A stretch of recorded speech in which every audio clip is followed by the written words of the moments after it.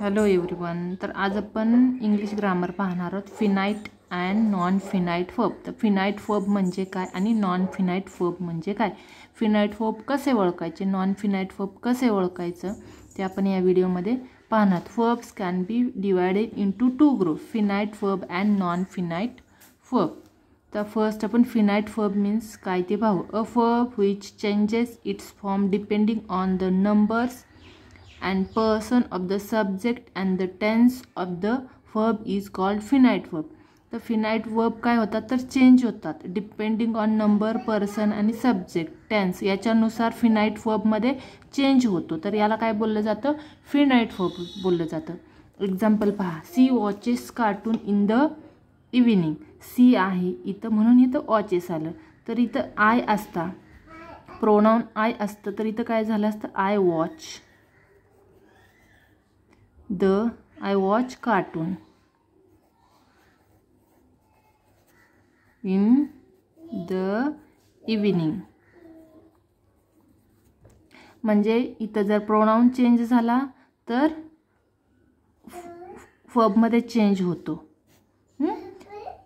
इथे बघ, I watch the cartoon last evening. तर इथे पहा, हे कोणत्या टेन्समधलं सेंटेन्स आहे, C watches cartoon in the evening. तर हे सिम्पल प्रेझेंट टेन्स आहे. इथं आपण प्रेझेंट कंटिन्युअस टेन्स करूया. त्याचं बघा काय होते, C is watching cartoon in the evening. म्हणजे वर्बमध्ये जर चेंज झाला नंबर, पर्सन, सब्जेक्ट आणि टेन्सनुसार, तर त्याला काय बोललं जातं, फिनाइट वर्ब बोललं जातं. आता आपण नेक्स्ट टाईप पाहूया, non finite verb means a verb which does not change it's form depending on the number and person of the subject and the tense of the verb is called non finite verb.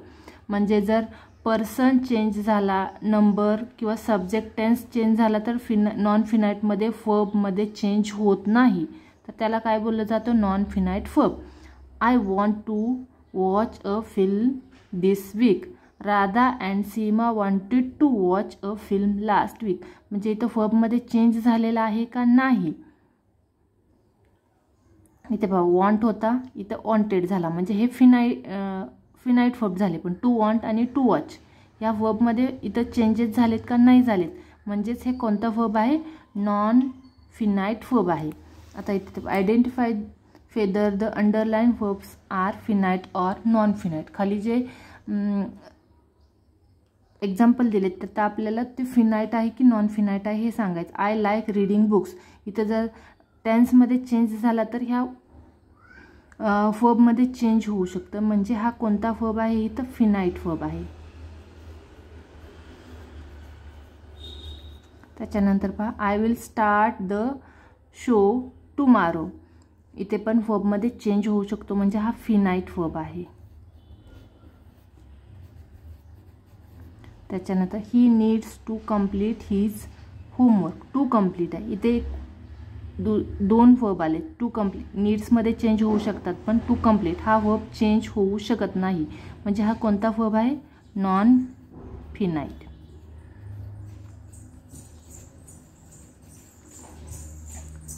Vasu met a friend last evening. इथं जर सब्जेक्टमध्ये, टेन्समध्ये change झाला तर वर्बमध्ये change होतो, म्हणून हा कोणता verb आहे, फिनाइट वर्ब आहे. त्याच्यानंतर we want to see the graphic at the zoo. दोन वर्ब आहेत, वॅन्ट आणि सी. तर इथं वॅन्टमध्ये चेंज होऊ शकतात, पण टू सी या वर्बमध्ये चेंज नाही होऊ शकत, म्हणजे हा कोणता वर्ब आहे, नॉन फिनाइट वर्ब आहे. Aren't you a bit late, finite verb आहे इथं.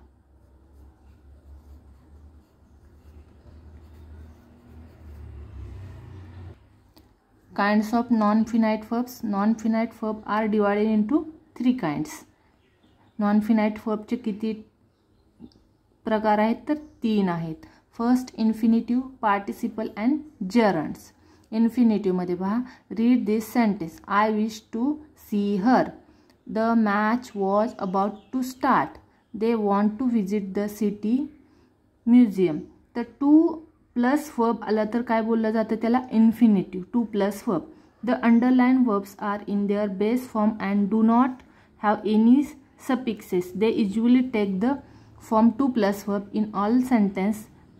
This form the verb is called infinitive. म्हणजे verb two plus वर्बचा route form जिथे असेल त्याला काय बोललं जातं इन्फिनिटिव्ह फॉर्म बोलला जातो.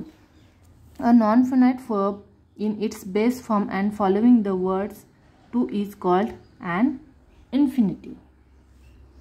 Infinitive uses. An infinitive can be used as the subject of the verb. तर कधी कुठे कुठे यूज होतं as the subject of the verb. To forgive is divine.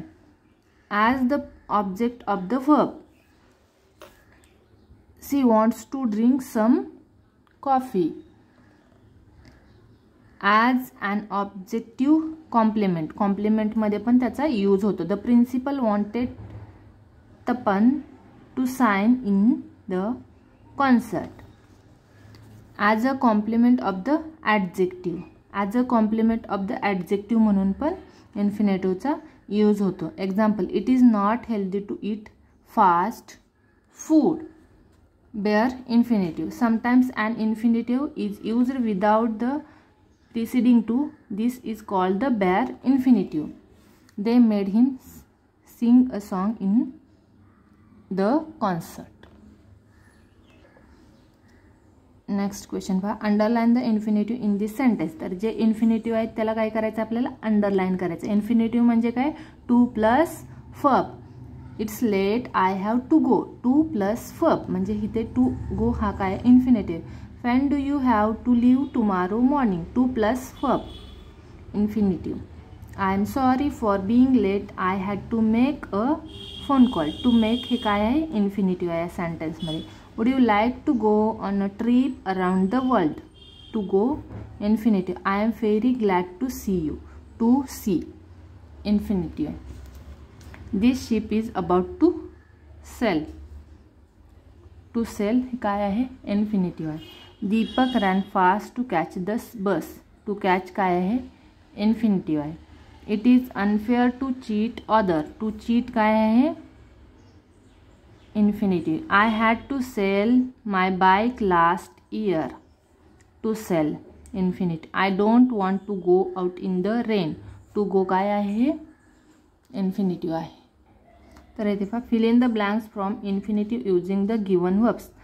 तर इथे आपल्याला काय करायचं ते वर्ब इन्फिनिटिव्ह म्हणून यूज करायचं. तर हे तुम्ही होमवर्कला करायचं आहे आणि मला याचं कमेंट करून आन्सर सांगायचे आहेत. तर नेक्स्ट पार्ट आपण जर्नचा पाहणार आहोत. Look at this sentence. Walking is good exercise. He likes reading. The words walking and reading R form by adding ING to verb walk and read. तर इथं काय केले वॉक आणि रीडला ING फॉर्म लावलेला आहे. तर अ जरंड is non finite verb formed by adding ING to the past form of the verb. It function as noun in a sentence. जरंडचे uses पहा. अ जरंड can be used as the subject of the sentence. Subject म्हणून पण use होतो. Swimming is a useful skill to have. The object of the verb. Object of the verb म्हणून पण use होतो. Magician triad prediction the future. Subjective complement म्हणून पण जरंडचा उपयोग होतो. माय hobby is exploring new places. Participles. Look at this sentence. The moving finger left a mark on the glass door. Having worked for a long time C tired. A participle is a non finite verb which acts like an objective or a noun in a sentence. Participles can be two types, present participle and past participle. The present participle is formed by adding ing to the base form of the verb. Example, crying, stopping. The past participle is formed adding ed, en, d, and or t to the base form of the verb.